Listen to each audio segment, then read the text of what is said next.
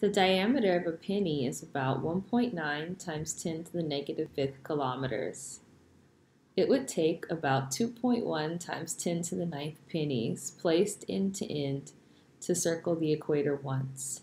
What is the approximate length of the equator?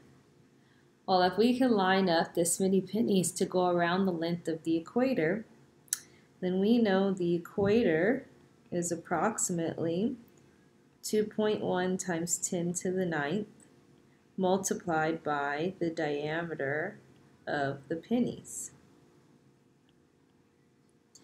So that equals 2.1 times 1.9 multiplied by 10 to the ninth times 10 to the negative fifth kilometers.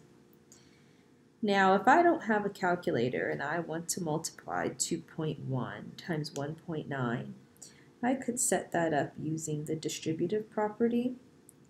That's 2 and 0.1 and 1 and 0.9. And I'm going to multiply. So that's 2.1, 1.8, 0.09. And now I can add those, and that becomes 3.99 times 10 to the positive 4 kilometers. And that would be the length, approximate length, of the equator in scientific notation.